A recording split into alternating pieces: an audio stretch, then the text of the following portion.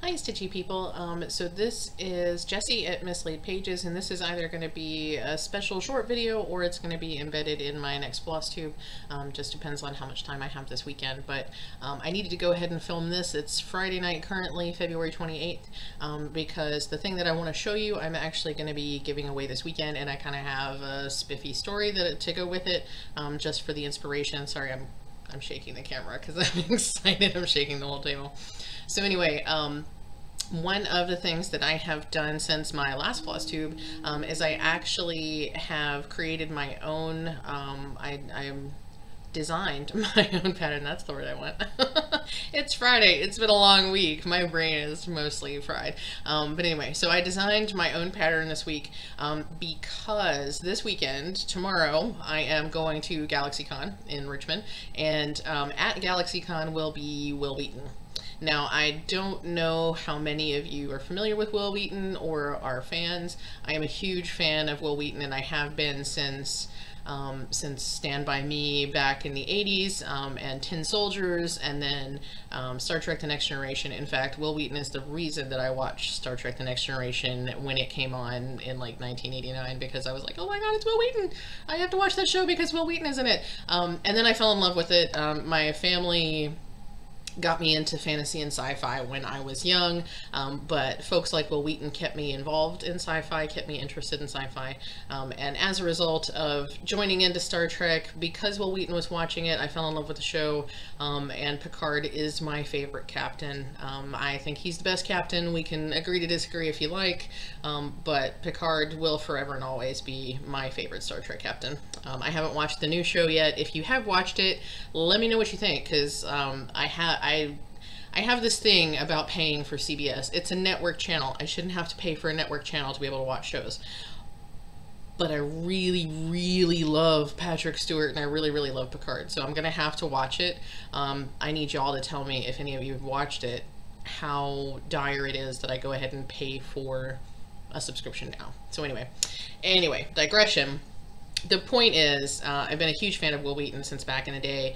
Became even more of a fan of Wil Wheaton once he started blogging and writing books and doing tabletop, which if you haven't watched it, I don't know how you haven't watched it, but it started out as a YouTube video or YouTube show that where he would bring on friends of his, sometimes other celebrities, sometimes just family members, folks that he knew. He would bring them on, teach them how to play a new game, to feature that game, and to kind of let people see how the rules worked and how the game played and all that sort of stuff, just to get people more into tabletop gaming and gaming in general. And so I've actually had the opportunity to meet him a couple of times because he's gone to Gen Con in the past. Gen Con is the biggest 4 days in gaming, how they build themselves. It's been held in Indianapolis for the last several years, and I actually one year got to meet and play games with Wil Wheaton because he did a Kickstarter for tabletop to fund the role-playing game season that he did, a special short season based off of the game, or featuring the game Titan's Grave, which is a role-playing system. And so if you backed that at a certain level, then you were invited to play games with Wil Wheaton at Gen Con. And I happened to be in a position that year to be able to put that kind of funding towards it, and it was one of the most awesome things ever. So anyway, like I said, I'm a huge Wil Wheaton fan, a huge geek for Wil Wheaton, and he's going to be there this weekend. And so that's sort of the background. Now, what happened recently that made me decide I needed to do a cross stitch for Wil Wheaton? I always have wanted to give some of my favorite actors something. Like I had in the past, I thought Felicia Day might be there this weekend when they started talking about GalaxyCon coming up, because she was here for the last one. And so I had thought, oh, I'll make a baby blanket for her little girl. But she's not going to be here. And they announced that ages ago that they announced that Wil Wheaton was going to be here, but she wasn't on the billing. So I scrapped that idea. But when I found out Wil Wheaton was going to be here, I was like, I have to make something for him, because I just want to give him a gift. I want to give him something to show that you know, I'm tuned in to what he's doing, that I'm really loving what he's doing, and, you know, as sort of a thank you for all that he has done, especially because much more over the last couple of years. He's been talking a lot about mental health issues and how he's dealing with his own and how to get help and how you realize that you need help. And he's brought a lot of visibility and sort of acceptance to mental health issues, and that's a big deal for me too. It's one of the reasons that I love Jenny Lawson so much, and has become another reason that I love Will Wheaton so much. So anyway, to thank him for all of his things, I wanted to make him something. And recently, if you follow him on Instagram, and I don't know how many of you do because I don't know if y'all are geeks like me, you might be your own kind of geek, but he does these bedhead pictures every morning, and you know, it's basically a picture of him holding a coffee mug with whatever his hair looked like when he woke up that morning. And so he does these bedhead pictures. Well, he did sort of a fancy one to help advertise and promote the after show that he's doing for Picard. It's called Ready Room, and so he did this special headshot and everything. And when he posted it to his Instagram, he got this comment from someone in Russia who was having a little bit of trouble with her English, but they were like super excited to leave a comment for him, and they were so happy for him. And you know, it said stuff like you know, it's such an interesting idea to take pictures with your mug, how different. And then what did it say? It said something like, I really should just put the post up here for you, but anyway, it said something like and you're an actor and by far not the worst. You know, and it was just kind of this interesting, quirky little way for somebody to say that they appreciated Will Wheaton. And so he was so touched by it and so amused by it that he posted it to his Facebook. And, you know, there was this huge outpouring of comments on the post and everything. And somebody at somewhere in the post said, you should turn that into a mug. And, well, I can't make a mug, but I damn sure can make a cross stitch. So I designed a cross stitch pattern. I've actually designed something that's a little bit more elaborate than what I'm going to show you. And I'm hoping in the next few weeks to actually, maybe not next few weeks, hopefully in the next week or two, to actually get that set up, because I want to put it in my Etsy shop. I need to stitch a sample, a model of it, and I want to put it in my Etsy shop. And the reason I'm going to do that is because I do want to set it up as a charity pattern. I'm not going to be able to do quite the full, you know, all of the proceeds go to charity, but I will do a significant portion towards a charity that I know Will Wheaton is really into. He likes, or he always has worked with the Pasadena Humane Society, doing various kinds of charity. So I'm going to set it up as a pattern, a chart that's available to purchase in PDF on my Etsy shop, and I'll be donating proceeds from that to, some of the proceeds from that to the Pasadena Humane Society. So anyway, so what I did was I took that comment he received and his amusement over that comment, and I turned it into a cross stitch pattern. And then I turned that cross stitch pattern into a coaster. So I condensed, you know, what the gentleman said. He said a lot of stuff, but really what came out of that was by far not the worst. That seemed to be the thing that really kind of tickled Will Wheaton. So I have done this pattern. Like I said, I've made it a little bit more elaborate, the one that I'm going to put in my Etsy shop. This is what would fit in this coaster. So, and this fabric, I don't know if you can tell, you may not remember, but this fabric that I've stitched it on is one of those pieces of fabric that I dyed myself, with the ice dyeing method. So this is hand dyed fabric, hand stitched by me. It's got my little tiny signature in the corner there, turned into a coaster to give to Will Wheaton tomorrow. So I'm super excited. And it's going to be super awkward too, because it's like he's not doing any autograph sessions.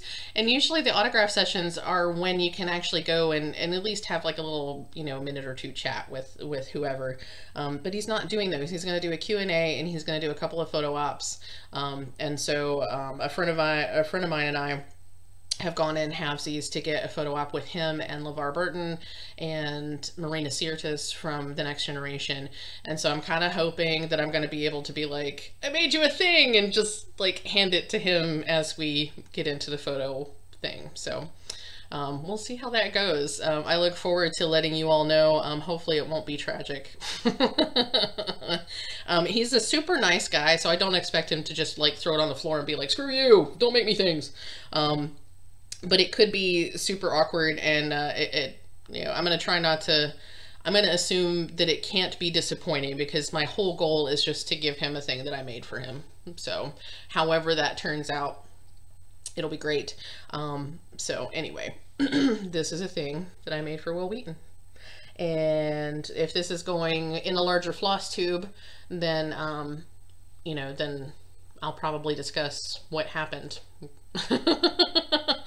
Even if this doesn't go into a larger Flosstube, the next time I make a Flosstube, which hopefully will be this weekend, but I'm not 100% positive. Like I said, I'm going to be at GalaxyCon all day tomorrow.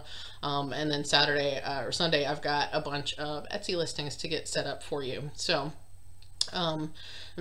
which probably may not include this pattern. Maybe. We'll see. I still have to, I have set it up on one program and then realized that I need to use a different program. So, so I have to redo it on a whole other program. But it's pretty much a finished design. I mean, I'm pretty proud of it, I think. No, I am pretty proud of it. I don't think I'm proud of it. I'm definitely proud of it. But yeah, so anyway, I have a lot of stuff to do on Sunday. So hopefully I'll get a Flosstube filmed on Sunday.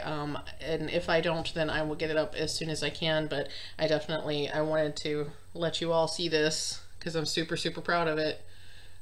It's my first finish, actual finish of 2020. And it is my first FFO of 2020. So yeah. That's pretty awesome. And it could probably be my very first official finish chart that I can distribute. So super, super excited. Anyway, so there's that. I hope you're all having a great evening, day, night.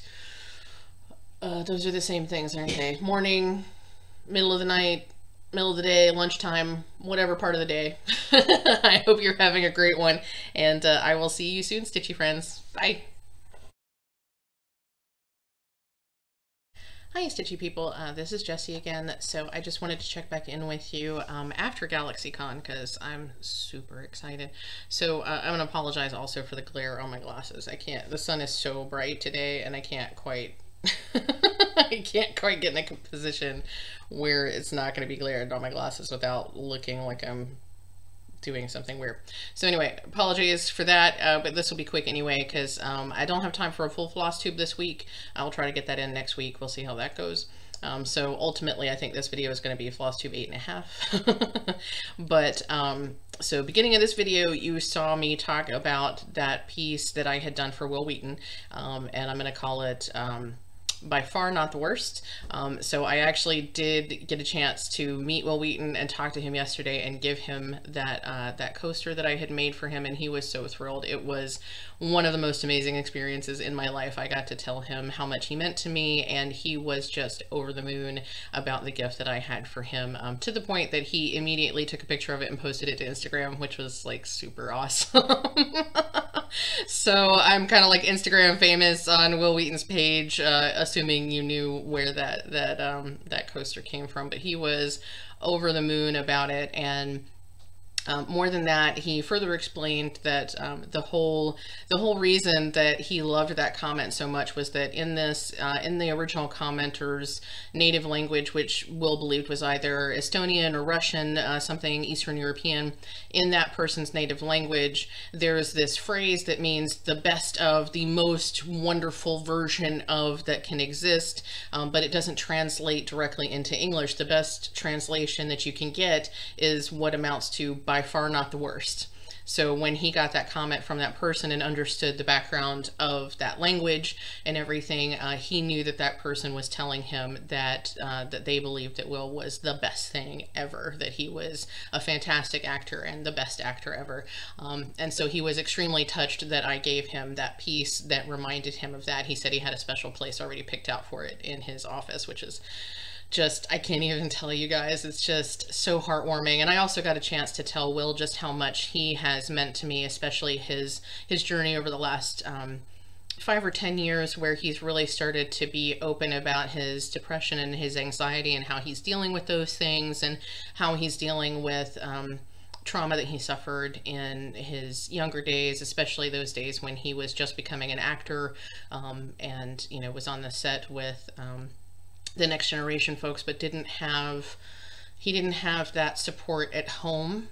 But he did get a lot of familial support from the folks on the cast of Star Trek: The Next Generation. And, you know, I got to go to his Q&A, and he talked a lot about that and being the person that he wished he'd had when he was a kid. And when I talked to him directly, you know, I told him that he was one of the reasons I was able to get the help that I needed for my mental health.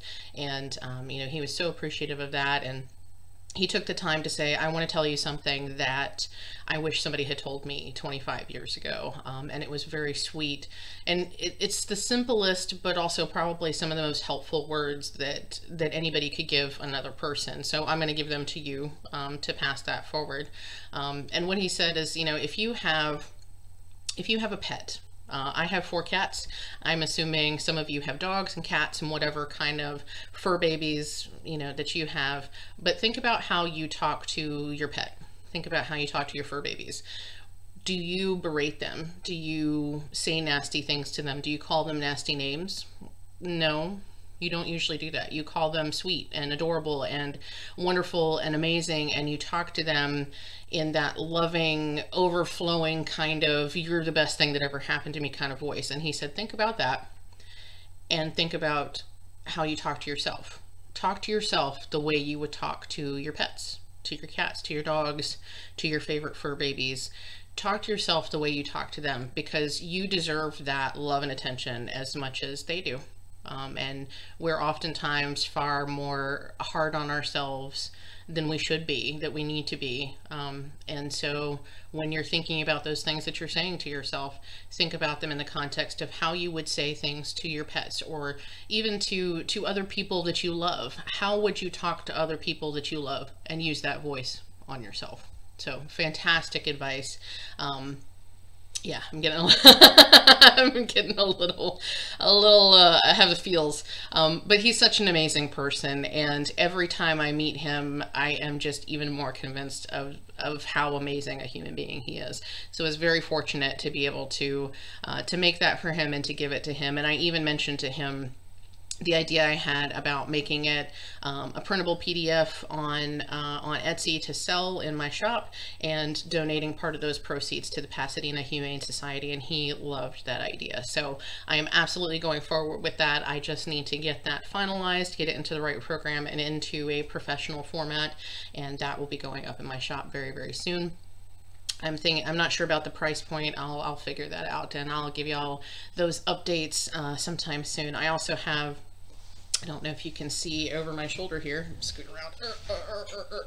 Okay, so right about there, there's some things sitting here that maybe you haven't seen before. These are some, actually these right here specifically, are some stitch counters, gauge counters to tell you what size your fabric is. And then next to that, that's a long dong, I did it. If you watch Rolodex stitches, you know the joke there. Long dog samplers pattern. And I also have some Dinky Dies, brain fart, Dinky Dies patterns. And right in front, you probably can't tell, but these are some Plum Street samplers, animal stacks patterns. So these babies are brand new in my hot little hands, and will be brand new in the Etsy store very, very, very, very soon. So if you have been looking at those animal stacks patterns like I have been, and that's like the turkey, or it's like a gobbler gob and fox few and what is it? Rack stack, and just all the different animals, cow pile. There's like little stacks of different kinds of animals, and there's a whole set, and there's a new one. I think it's Roo Crew is the brand new one coming out in Nashville. I will have those as soon as I can possibly get them. But yeah, so those are some of the patterns that I have been looking at getting for myself. And so now that I have my business officialized and the ability to buy some wholesale things, I'm going to start stocking my shop with patterns that I love, that I hope you will love too. And like I said, that includes some long dog samplers, some dinky dyes, and ink circles designs as well, and also those Plum Street samplers. So I'm super excited to bring those to you as well. There'll be some floss. I'm going to start a floss club, a monthly floss club. Stay tuned for details for that as well. So anyway, this was just a really quick little thing. Like I said, I don't have time to do the full floss tube. Hopefully next week, so it won't be too far into March, because I do want to do a February recap. I have a February FFO, but I also have a February finish on one of my SALs. Super excited. It is the first time I've been caught up on any of my SALs so far this year. So super, super excited. I'll show that to you. I'll show you whatever other progress I have. I think the one SAL that I finished for the month is the only thing I've really worked on since our last floss tube. So most of what you see will be whatever I've done in March when I actually get to the floss tube. Also got some great stuff from Kathy at Dying for Cross Stitch, and some other stuff from Dinky Dice that I want to share with you. So I have some super exciting fun stuff, but I did want to just give you this quick little thing to give you an idea of what I've been doing. Like I said, I'm so excited to have gotten to talk to Will Wheaton and have it reaffirmed that he's such an awesome person. He's doing some amazing things going forward, but one of the biggest things for me is the same with Jenny Lawson, that he has brought so much visibility to mental health and to help normalize getting help when you need help. Because it shouldn't be a stigma. It shouldn't be an issue. We should be able to discuss these things with each other, just like we discuss the weather. You know, if somebody says, oh, I saw my therapist the other day, it shouldn't be a shock. It shouldn't be a thing. It should be just like, I went to the doctor to get my annual checkup. You know, it should be a normal thing, because all of us are worth a little bit of care when it comes to mental health. So anyway, off my soapbox. But thank you all so much for watching, and I will see you soon on floss tube number 9. Bye, have a great one.